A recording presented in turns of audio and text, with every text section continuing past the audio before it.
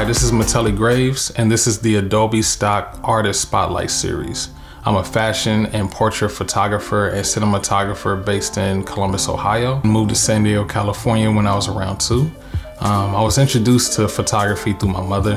My mom used to document everything. So from as long as I can remember, she was shooting family gatherings, barbecues, and we used to take walks, and I remember pulling out that Canon AE1 film camera and shooting buildings and people and cars and stuff, and just documenting life. And it definitely sparked a passion in me. Obviously, years later, me and my older sister actually are photographers. She definitely inspired both of us, for sure.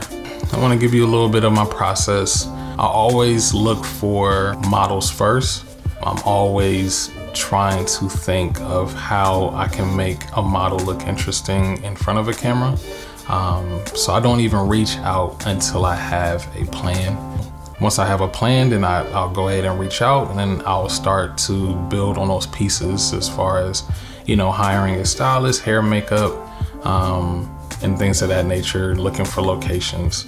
So my process is very streamlined, but it definitely starts with the idea first, and then who can fit that idea, and then everything else like falls into place. My project is based on cornrows. The reason why I chose that is just growing up, me having 3 sisters, I'm always seeing my mom braiding hair. To me, it was, I don't know, it was just something about, you know, cornrows, the way she twisted the hair, the designs and stuff like that. It was always captivating.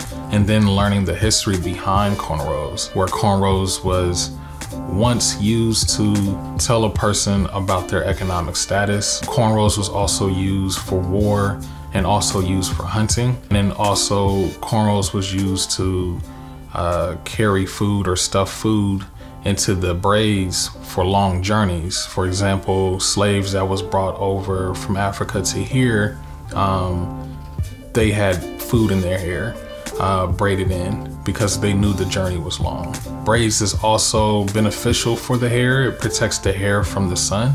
And it also holds nutrients and vitamins in the hair. The reason why I chose this subject is growing up in California, there's a lot of gangs. And if you had cornrows, especially as a black male, it was frowned upon, for sure. It wasn't allowed in a professional setting.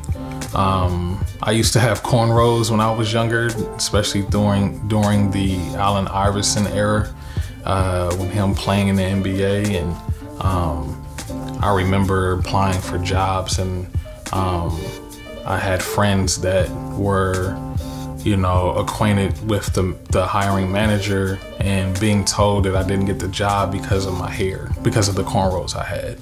I remember being kicked out of like corner stores and stuff like that because I had cornrows.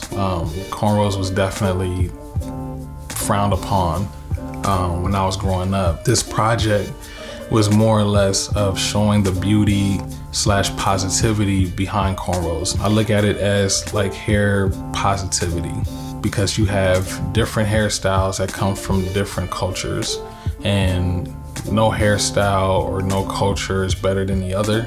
And this project was based on that. This project was to show how we've been looking at cornrows wrong for all these years. What I want people to get out of this project that see it, I just want people to get the positivity, the beauty of cornrows, and also learn the history of cornrows as well.